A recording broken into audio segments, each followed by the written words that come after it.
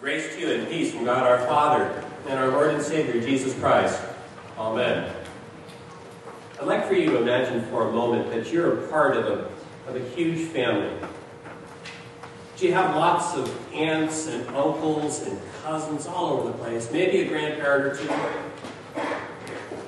And you have brothers and sisters and kids. Scores of kids, so many kids, you don't even know all their names. Then I'd like you to imagine that the family is together for a meal, for a feast. Maybe like Thanksgiving. And everyone gets together and you start to sit down at the table. It's not just one dining table, it's like 6 or 7 tables that are put together. So everyone can have a place.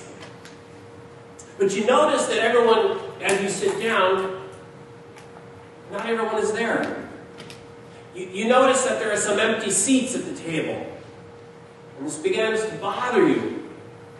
Because this is a family meal. This is a feast for everyone, and not everybody is at the table.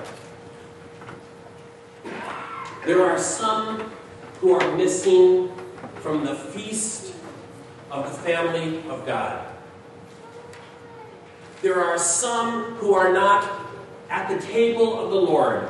Now the church has done a pretty good job of reaching out to the older generation, those with gray hair. Not so much a problem. And the church has done an okay job reaching out to that other generation, we call them baby boomers. Not a bad job there. And the church is actually doing some pretty cool things of reaching children and even youth. But it's that strange generation of people who graduate from high school, who either go off to college, or maybe they enter the workforce, or they go into the military, and for a period of time, they're just searching, wandering. And they're beginning families, and they're starting out in life, but there's a lot of questions. This age group from 18 to 30 are the ones who are absent by and large from the church. They are the largest unchurched segment of our society. Maybe you know pretty well the names and the identities given to the different generations. So forgive me for repeating something that you might already understand, but let me refresh your memory. Those born before 1946, thereabouts, are called the builder generation. How many builders do we have in the church right now? Okay? This really is the builder generation. These are the ones who have been responsible for building skyscrapers and buildings and bridges and roads and infrastructure that we have come to rely upon. And they've also built the intangible things, the important things such as family values and commitment to church, commitment to family, commitment to country. That's the builders. The generation that follows them are born from 1946 to 1961. We call them the baby boomers. How many baby boomers do we have? These are the result of the euphoria and the excitement of the New Age from those who returned home from World War II. And they caused the largest explosion of population the United States had ever seen. And they grew up with a moniker that said, never trust anyone over 30. And now they are beginning to retire at age 65, which means that they are a confused generation. The next group is called Generation X. These people were born from 1961 to 1980. How many Generation X do we have? There's a reason why we call these people Generation X. It's because we don't know what to call them otherwise. They are a quieter group, less demonstrative than those boomers that went before them, and fewer in number, and sometimes they're referred to as the forgotten generation. Notice that Disney really failed this generation by not putting out any significant movies while they were growing up. Unless, of course, you would describe Escape to Witch Mountain as an epic. The next group is called the Millennial generation. These people were born from 1980 to the new millennium, 2000. How many millennials do we have? The generation that followed them is the I generation. As their name would imply, they've been raised on everything digital. How many I generations do we have in here? These are the ones, moms and dads, that you want to have a close eye on, because pretty soon they will have the technology not only to take over your house, but the world. It's no surprise that the shift from any generation to the next is going to cause conflict. We call that a generation gap. A generation gap is the change of the values of one preceding generation that are now challenged by the generation to come. Sometimes the generation gap isn't so much a gap. The little things that have to be overcome by the shifting of those generations. But sometimes that gap is a huge chasm. And there is significant conflict over the changing of those values. Some of you might remember, and maybe even experience now, the knockdown, drag-out fights that you have with parents over the length of your hair, the color of your hair, or the style of clothes that you want to wear to school. The church has had its struggles as the generations have changed as well. I'm familiar with one pastor. His name is Pastor Isaiah, who really had to struggle with his congregation. He led his congregation for a number of years, 25, 26, 27 years. And he can tell you the story about the time when they were starting out, that they had to relocate. They needed to be, well, they were evicted, quite honestly, from their church, and they needed to go to a new place. And so they moved to that new place, and those were really hard years. Pastor Isaiah would say that the harder years are happening now. What seemed to be good news for the church was that they were invited to go back to their original location. And you can imagine people were excited by that, by going back to the old time, to the way things used to be. And so while there was some excitement about that, that was quickly squashed when Pastor Isaiah one Sunday preached a sermon, and it didn't go over well. Pastor Isaiah said, "There's a new time coming. I am the Lord, your Holy One, the Creator of Israel. Thus says the Lord, who makes a way in the sea, a path in the mighty waters, who brings out chariot and horse, army and warrior. They lie down, they cannot rise. They are extinguished and quenched like a wick." Oh yeah. Do you remember that? Do you remember when God brought us out of Egypt? Do you remember how he defeated the Egyptian army? Those were the good days. And then Pastor Isaiah preached, "Don't remember those things anymore, or consider the things of old. I am about to do a new thing." Pastor Isaiah reminded these people that things were changing. And it's largely because there's a new generation that is rising up that is going to take responsibility for what the future will be.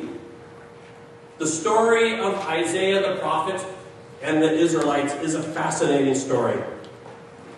They're on the process of returning back to Jerusalem, the place that they left many years ago, and Isaiah is now promising everything is new.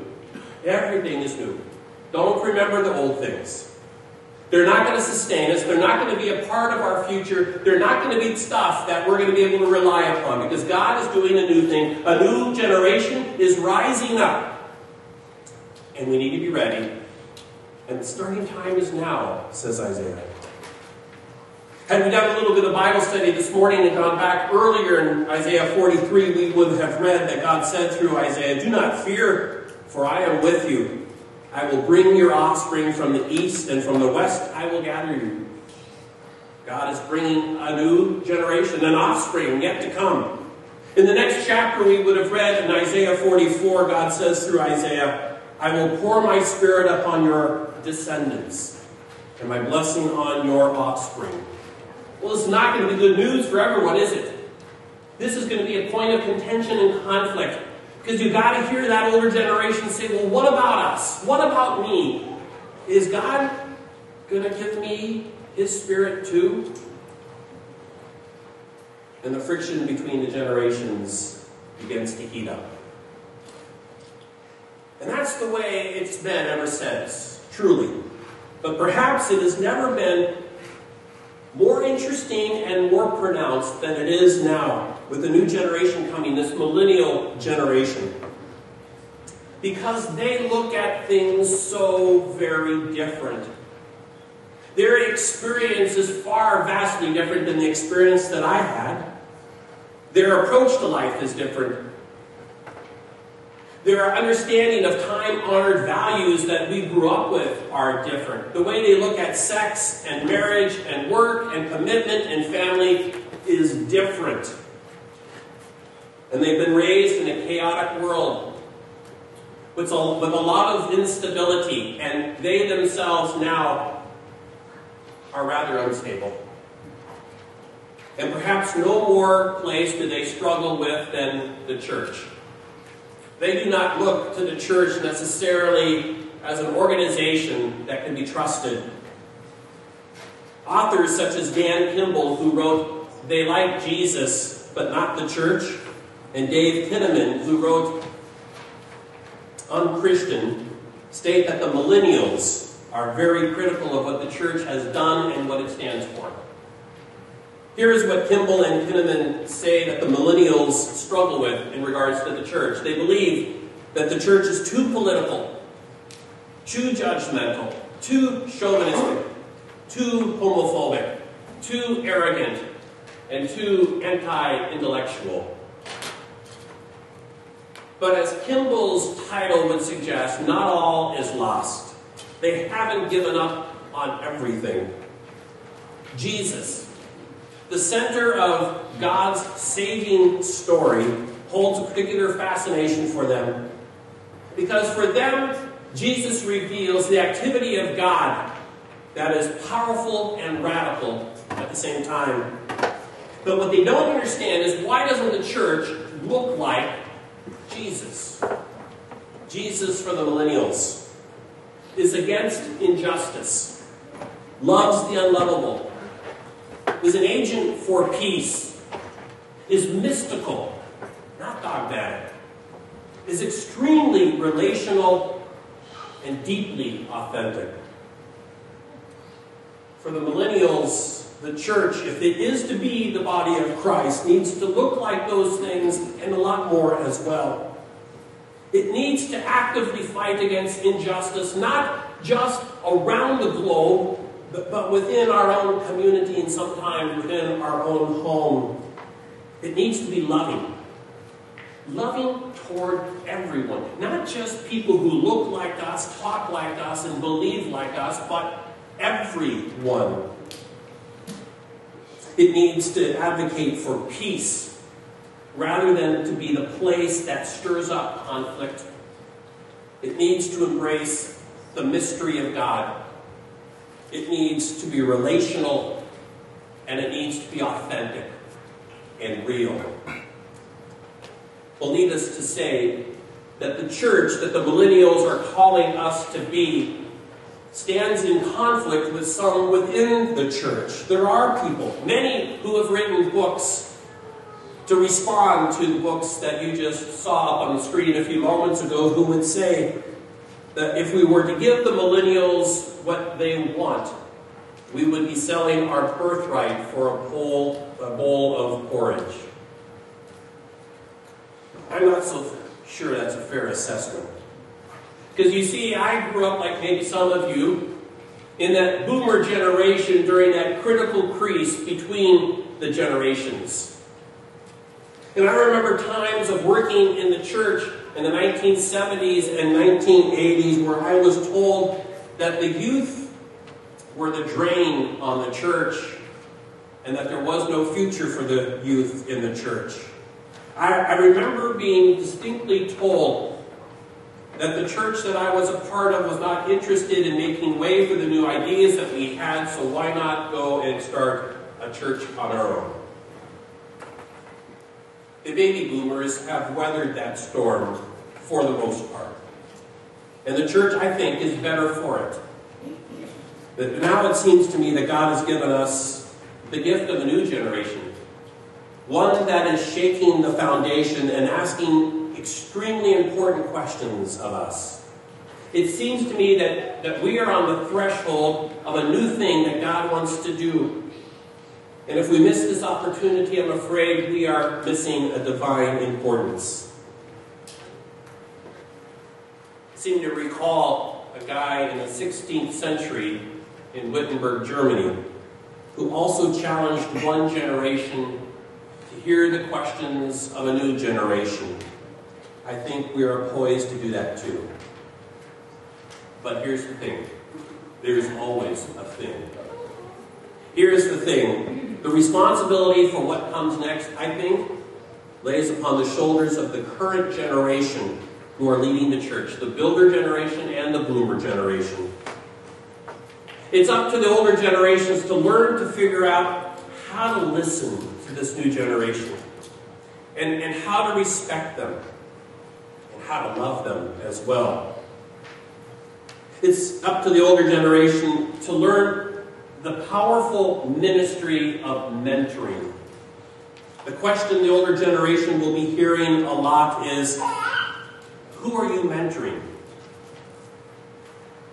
How are we passing along this faith that we have? But it is happening, and it's happening here as well. Probably there is no greater place where the generation gap is experienced than in worship itself. Millennials may not wish to worship the way that their parents or grandparents have worshipped. And so we might be finding ourselves in a constant flux, asking the question, how shall we worship? But about a year ago, one of the members of our congregation who are part of the builder congregation and who go to this worship service pulled me aside after worship and said, I need to let you know I do not like that worship service. She said, for me, it's a lot of noise. I've heard that complaint before. It wasn't new. But then she said, however, as long as my grandson comes to this worship service, I'll come to the service with him. Well, God bless that woman. And God bless anyone like her, who sacrifice themselves for the sake of generations to come. God bless anyone who opens a place at the table for others to be seated. For God is doing a new things. And I believe the millennials will teach us what that new thing is. And the I generation after them will teach us even further. The question is, will we be listening? Amen. The peace of the Lord be with you always. I invite you to share the peace of Christ with those who are near you.